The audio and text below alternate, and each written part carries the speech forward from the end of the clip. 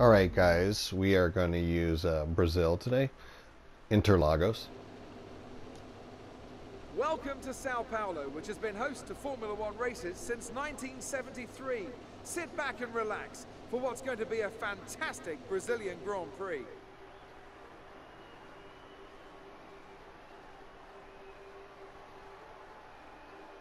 It's an unusual anti-clockwise race here at Interlagos, where the Sao Paulo locals are packed into the grandstands at each of the 15 corners around this classic 2.7-mile circuit.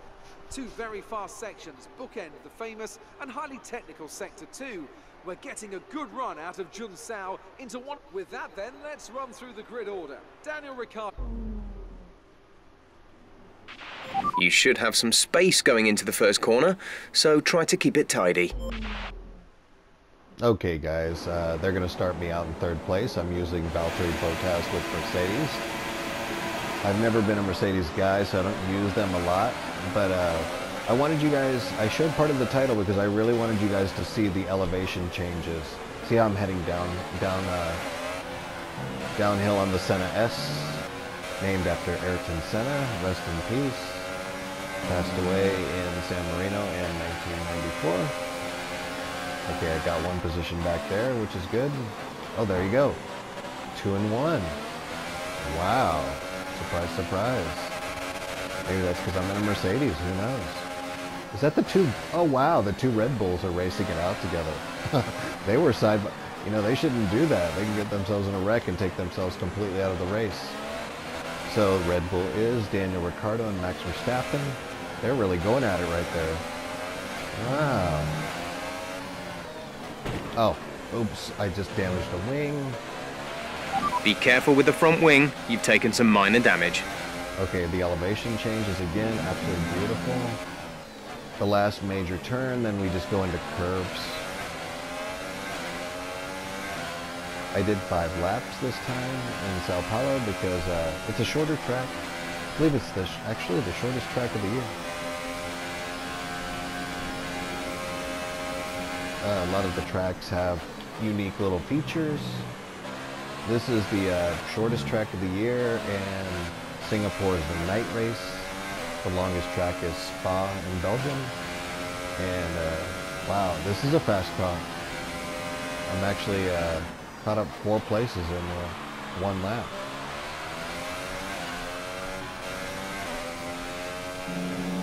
Let's see where he's at. Yeah, the Red Bulls were really racing it out for a while. I'm shocked. I don't recall ever seeing that in this video game before. Having, you know,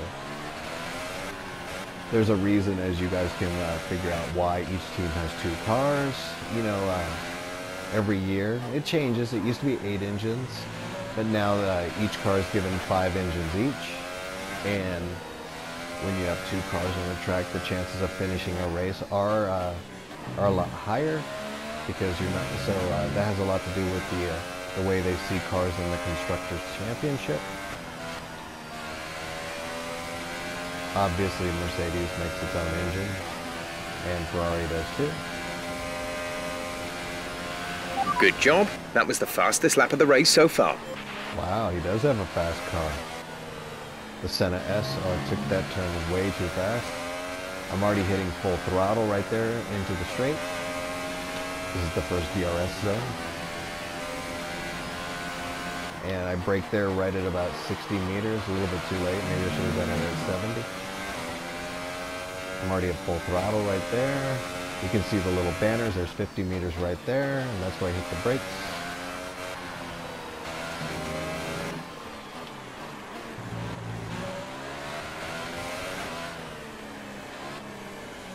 Love these elevation changes.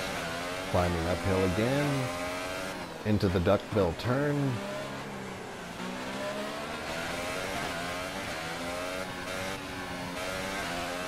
Okay, there's the right side curve. If you notice on these turns, they always put curves where they think you're going to end up. See how there's a curve on the left, but then disappears. There's a curve right there because they know you might use it. And now you can see there's no curb on either side. You've lost some time to the car behind. There's a curve right there. See how there's a curve on the right? Curve on the left. Use those curves. Use the full track.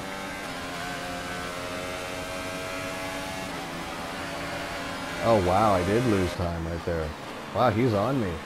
This is some real racing. I thought I had this. Oh, he just overtook me.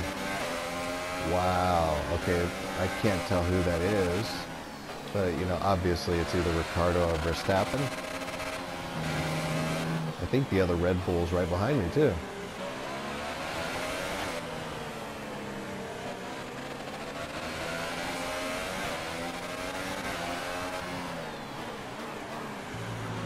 Wow, I didn't think I could get that back.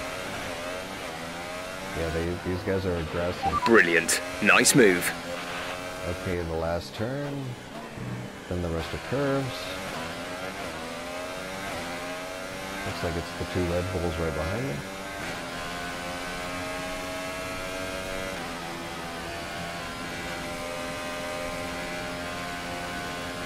Yeah, these guys This is your final lap. Final lap of the race.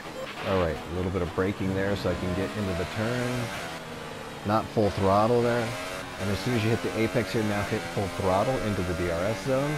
Now they will get DRS behind. Yes, he might get DRS behind me, so I gotta be careful. That means he's going about 13 miles per hour faster than me. It's a short DRS zone, so he didn't catch up.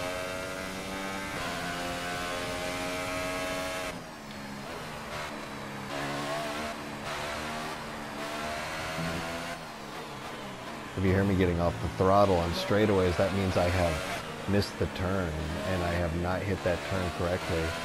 And so I'm actually having to re-gauge the turn by getting off the throttle, which gives me more time to get back in line. It's not a sound. You want to hear the throttle going smoothly. You don't want to hear that rum, rum, rum. Okay, now basically it's just a curve, so you're not going to hear much with the engine. But on the more complicated turns, you hear me going off the throttle, like in weird ways. That's... You worked hard for that one. Congratulations. Alright, Valtteri, good job. It's got a nice car there. Thank you guys. Please like, share, and subscribe, and have a good day.